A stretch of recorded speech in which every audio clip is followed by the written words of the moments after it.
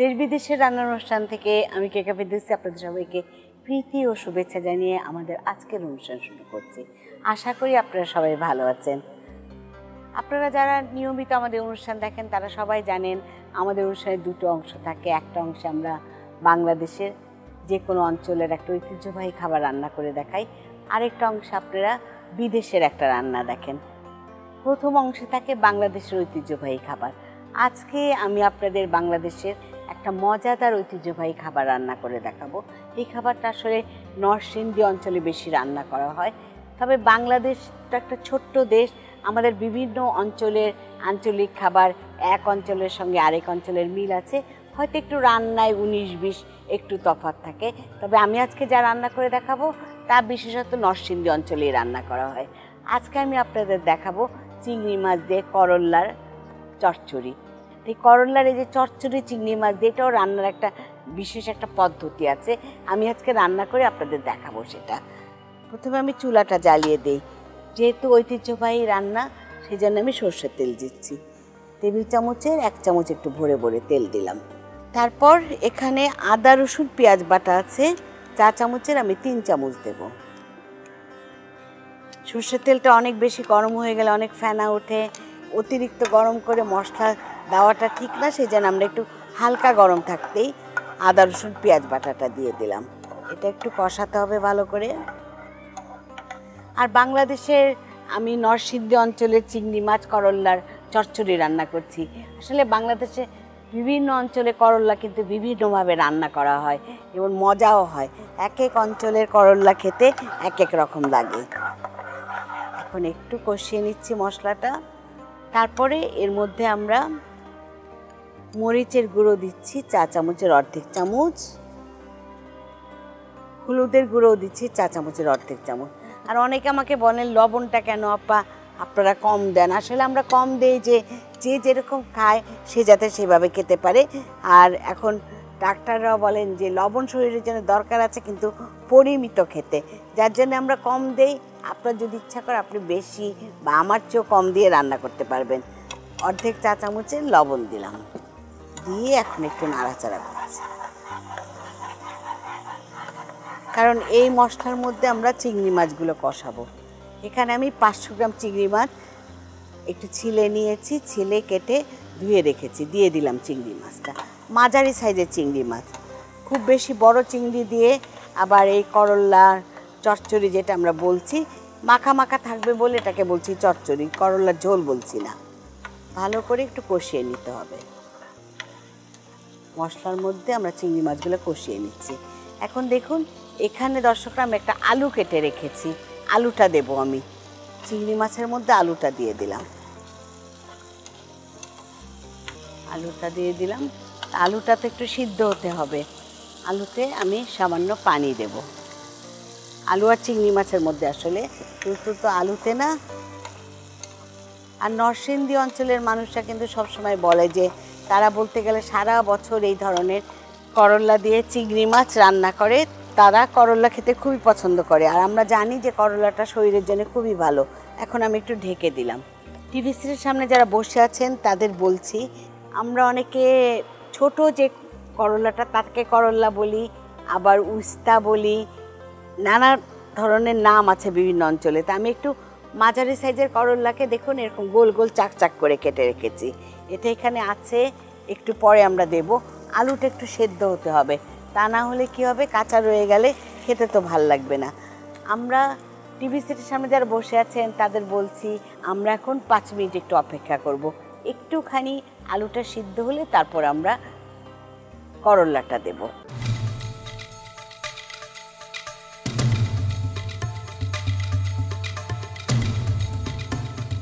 5 minute হয়ে গেছে, আমি এখন ঢাকনাটা খুলে দিচ্ছি। দেখি আলুটা কেমন সিদ্ধ হলো। হ্যাঁ, আলুটা সিদ্ধ হয়ে গেছে, কারণ এরপরে আমাদের তো আবার করল্লা সিদ্ধ করতে হবে। আমরা আরও একটু পানি দেবো এটার মধ্যে, অল্প, খুব বেশি না, কারণ এটা তো চচ্চড়ি হবে আমাদের। এখন দেখুন এটার মধ্যে আমরা কি কি দেব। আমরা এই করল্লাগুলা একটু বিছিয়ে বিছিয়ে দেব, কারণ আমরা যেহেতু বলছি চচ্চড়ি, করল্লাগুলো সেদ্ধ হবে, কিন্তু আমরা অতিরিক্ত সেদ্ধ করব না, অতিরিক্ত সেদ্ধ করলে কি হবে, আমরা যখন চচ্চড়িটা খাবো একটু তিতা তিতা লাগবে, খেতে ভাল লাগবে না। যার জন্যে আমরা করল্লাটা দিচ্ছি। আর তখন আমরা লবণ দিয়েছিলাম, এখন এই করল্লার উপরে অল্প একটু লবণ আবার ছিটিয়ে দেব, যাতে করল্লাতেও লবণ থাকে। 4 চামচের 4 ভাগের 1 ভাগ লবণ একটু একটু করে ছিটিয়ে দেব, যাতে করল্লার মধ্যে মানে পরে যখন আমরা ভাত দিয়ে খাবো একদম লবণ ছাড়া করল্লা একটুকু ভাল লাগবে না। আর দেখুন এখন একটু বিছিয়ে দিলাম আমি প্রথমে হাত দিয়ে, তারপরে এটা কি করলাম, এখন একটু চামচ দিয়ে একটু চেপে চেপে দিচ্ছি। কারণ এটা কি হবে, যেহেতু চচ্চড়ি এটা কিন্তু মাখা মাখা হবে, ঝোল থাকবে কিন্তু মাখা মাখা ঝোল। আর করল্লাটা একটু সেদ্ধ হতে হবে। টিভি সেটের সামনে যারা বসে আছেন তাদের বলছি আমরা এখন 3 মিনিট অপেক্ষা করব।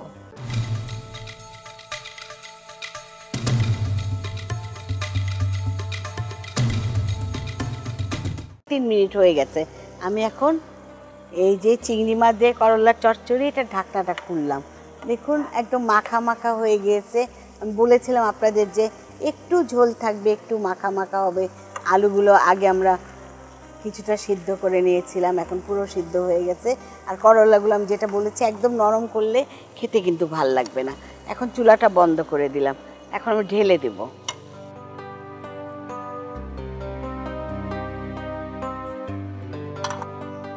টিভি সেটের সামনে যারা বসে আছেন তাদের বলছি যে আমার এই যে চিংড়ি মাছ দিয়ে আজকে করল্লার চচ্চড়িটা রান্না হয়ে গেছে। দেখুন দেখতে কত ভাল লাগছে।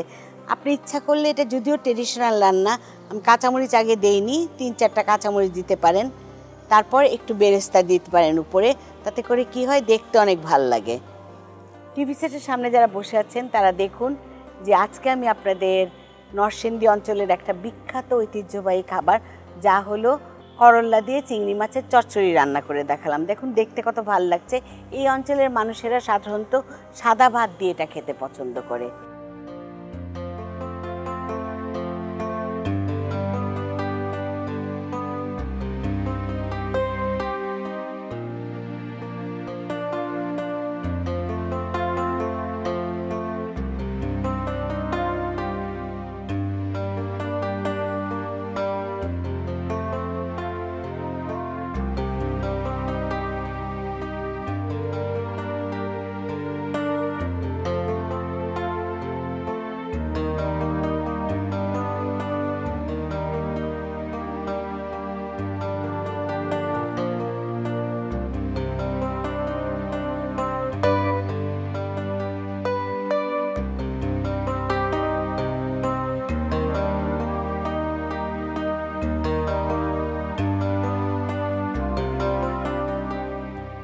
আমি আপনাদের এতক্ষণ দেশের একটা রান্না দেখালাম, যা ছিল নরসিংদী অঞ্চলের বিখ্যাত একটা ঐতিহ্যবাহী খাবার, যা ছিল করল্লা দিয়ে চিংড়ি মাছের চচ্চড়ি।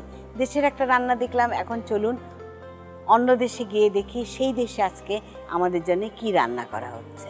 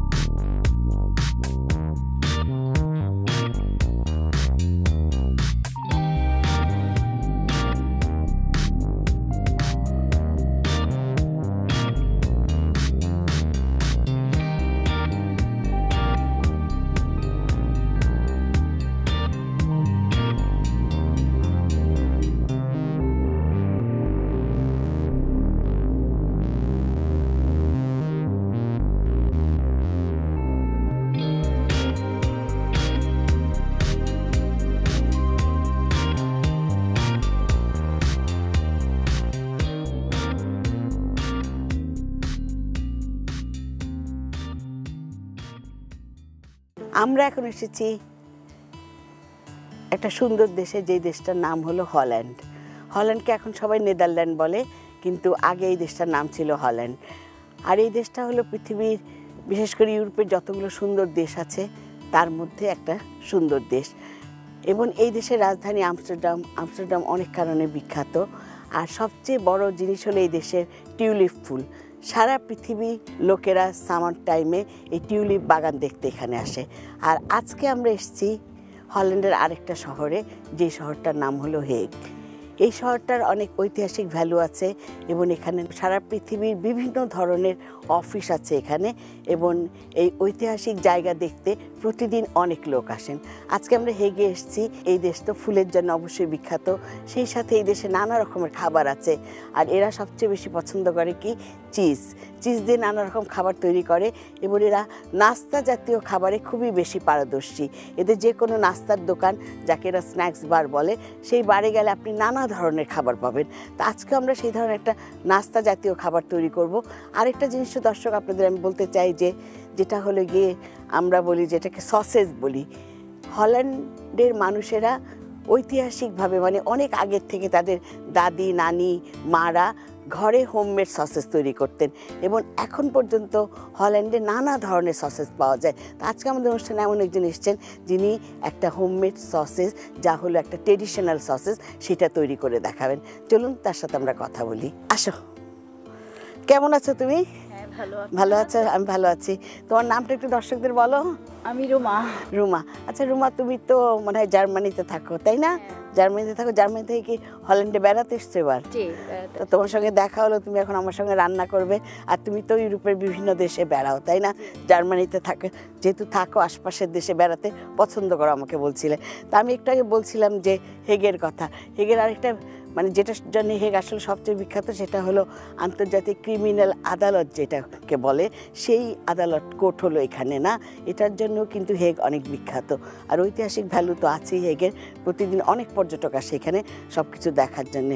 আর আমি একটু আগে দর্শকদের বলছিলাম যে এরা মানে ঐতিহ্যবাহীভাবে এদের খাবারের কথা আসলেই চলে আসে নানান ধরনের সসেজের কথা। তা আমরা একটা হোমমেড সসেজ আজকে তৈরি করব, আমি আর তুমি দুজন মিলে। তুমি একটু দর্শকদের নামটা বলো সসেজটার। ফিলকেন্ডেল এদের ভাষায় যেটা বলে, এটা হলো এদের মা নানি দাদিরা তৈরি করতো। তাহলে আমরা সেই সসেজটা তৈরি করি।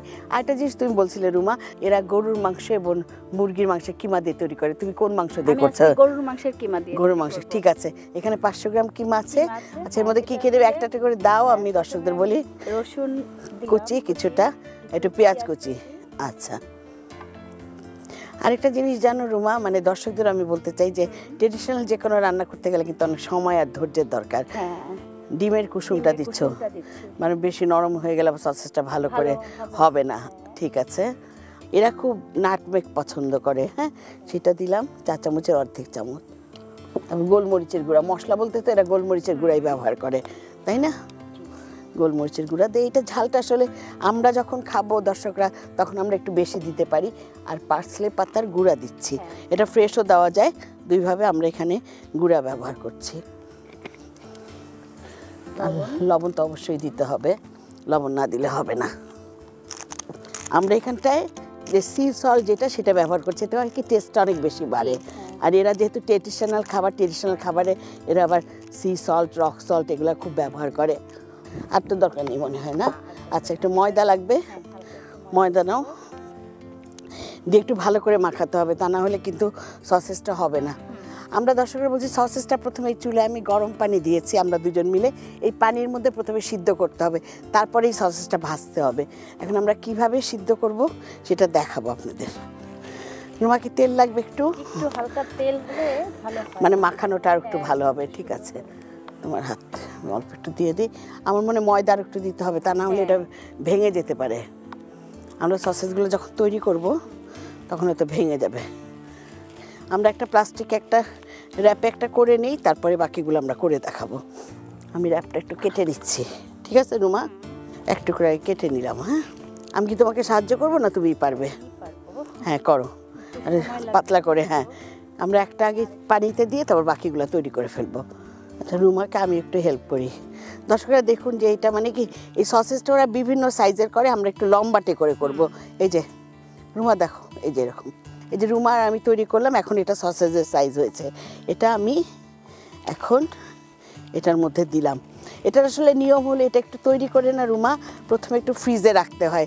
আমরা যেহেতু বাইরে রান্না করছি, আমাদের ফ্রিজে রাখার সময় নেই, আমরা এইভাবেই দিয়ে দেবো, এই ফুটন্ত পানিতে দিয়ে দিলাম। এখন আমি আরেকটা কেটে দিই। এইভাবে আমরা সবগুলো সসেজ এখন তৈরি করে নেব।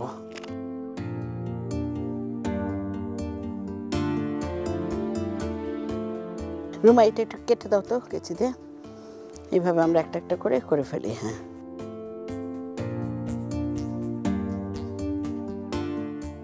একটু উল্টে পাল্টে দিই।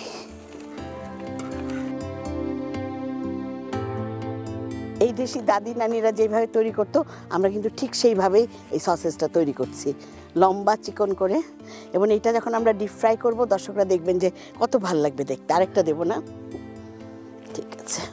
আর আমি বারবারই মানে রান্না করার সময় বলি, রুমা এখনও বলছি দর্শকদের আবার, যে ট্রেডিশনাল খাবার রান্না করতে গেলে সময় এবং ধৈর্য দুটাই কিন্তু খুব বেশি দরকার।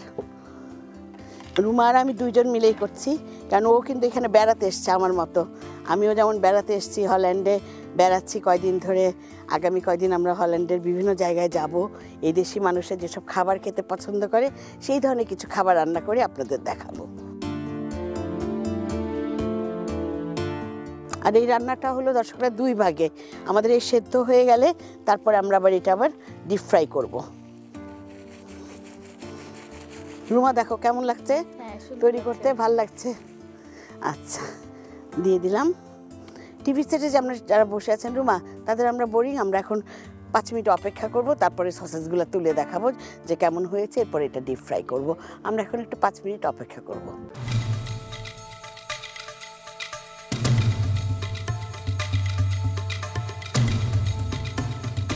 রুমা 5 মিনিট তো হয়ে গেছে, কি করবে এখন? উঠাবো একটা একটা করে। আচ্ছা, ওখানে ডিশটা আছে, ওই ডিশের মধ্যে তুমি। সুন্দর হয়েছে। আচ্ছা, ক্যান্ডেলগুলা। আর তুমি যেমন আমাকে সবসময় বলো যখনই দেখা হয় নতুন নতুন খাবার রান্না করতে অনেক পছন্দ করো, তাই না? হ্যাঁ, এগুলো একটু নামাতে হবে, তারপর খুলতে হবে সবগুলো, খুলে তারপরে আমরা ডিপ ফ্রাই করব। তুমি নামাও, তারপর আমি কড়াইটা সরিয়ে তেল দিই চুলায় তাওয়ার মধ্যে। আরেকটা জিনিস রুমা, দর্শকদের আমাদের বলা হয়নি, এখানে প্রচণ্ড বাতাস। ঠিক আছে, আমি এবার কড়াইটা নামিয়ে রাখি। এবার আমরা ফ্রাই প্যানটা দিব। হ্যাঁ, ফ্রাই প্যানটা আমি দিচ্ছি। আর ওটা গরম গরম তো আমাদের একটু খুলতে হবে। হ্যাঁ, এটা থাকুক এখানে, তাওয়াটা এইদিকে দিই, তাওয়ার মধ্যে তেল দেব। হ্যাঁ, ঠিক আছে, থাকুক এখানে। আচ্ছা, আগে তেলটা দিয়ে নেই। হ্যাঁ, আর তোমার সাথে একটু কথা বলি, যে দর্শকরা তোমার সম্পর্কেও জানতে চায় যে তুমি যে জার্মানিতে আছো, কত বছর ধরে আছো? আমি 3 বছর ধরে জার্মানিতে আছো। কেমন লাগে? হ্যাঁ, এখন খুব ভালো লাগে। আচ্ছা, স্বামী আছে, ছেলে আছে, মানে পুরো পরিবারকে নিয়ে আছো, কাজ করছো। তুমি কি কাজ করো এমনি ওখানে? এখানে আমি কসমেটিক্যারিয়ান হিসেবে কাজ করছি আর কি। আচ্ছা, বিউটিশিয়ান হিসেবে কাজ করছে। কেমন লাগে? হ্যাঁ, ভালো লাগে। ভালো লাগে। তো জার্মান মহিলারা কি বাংলাদেশি খোপা টোপা বাঁধে তোমার কাছে? এখানে 2টা সেক্টর আছে। একটা হচ্ছে কসমেটিক্যারিয়ান আলাদা, এটা টোটালি হচ্ছে স্কিন নিয়ে কাজ করে আর কি। আচ্ছা, ফেশিয়াল। তো তুমি কি সেই স্কিন নিয়ে কাজ করছো? কাজ করছি। আচ্ছা, চুলের সেক্টরটা আলাদা আর কি। আচ্ছা, তো চুলের কাজও কি করো এমনি বাঙালিদের জন্য? না, এখনো ওটা শুরু করি নাই। শুরু করনি। আচ্ছা, রুমা এখন কি একটা একটা করে খুলতে পারবে? দেখো তো, তেলটা একটু গরম হোক, না হলে আমরা ভাজতে পারবো না।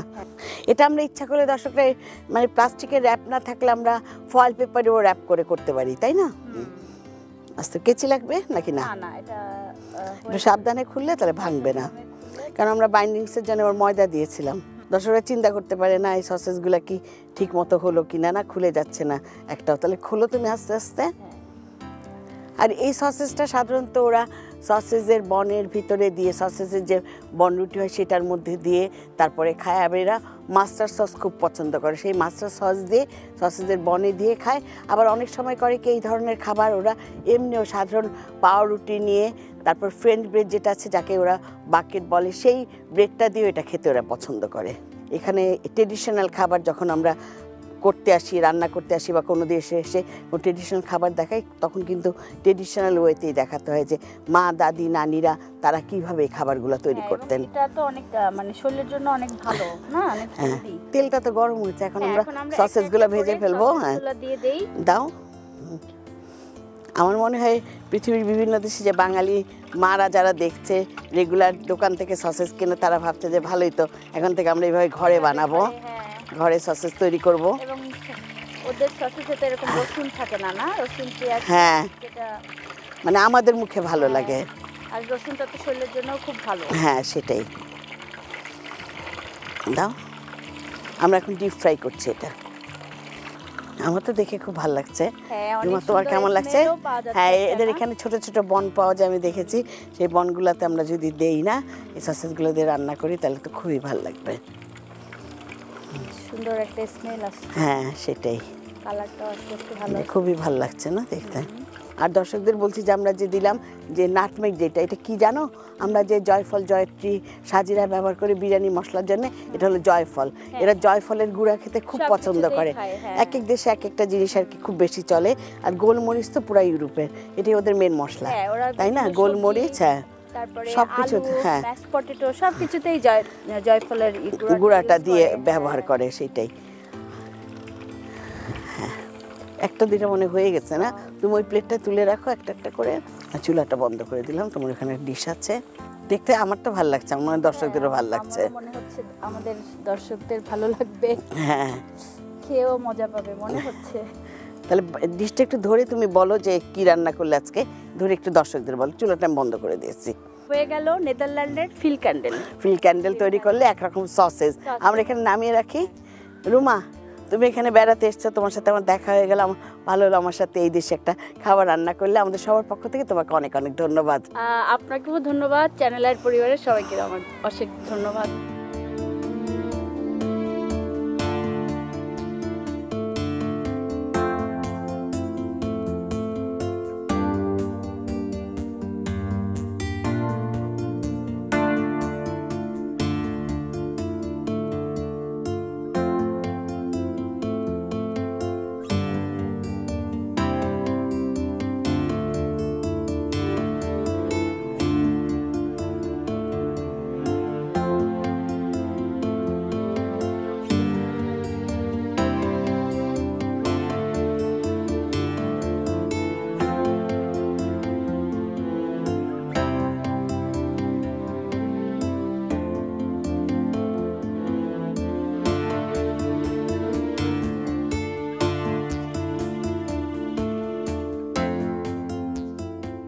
এতক্ষণ আমরা রুমার কাছ থেকে নেদারল্যান্ডের একটা মজাদার খাবার রান্না করা দেখলাম, যা হলো এই দেশের একটা ট্রেডিশনাল সসেস। আশা করি আজকের খাবার রান্না করাটা আপনাদের সবার ভালো লেগেছে। আমি কেকা ফেরদৌসি দেশ বিদেশের রান্নার অনুষ্ঠান থেকে আজ এখানেই বিদায় নিচ্ছি। আবার সবার সঙ্গে দেখা হবে। খুদা হাফিজ।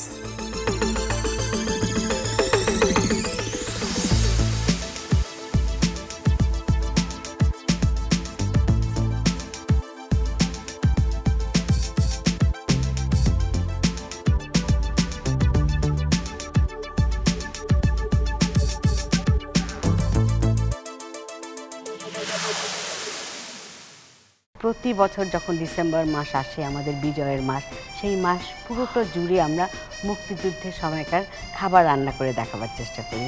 আমার প্রতি নিঃশ্বাসে বিশ্বের বঞ্চনার ভাষা, দারুণ বিস্ফোরণ যেন ধ্বংসের গর্জনে হানে, যত বিপ্লব বিদ্রোহের আমি সাথী।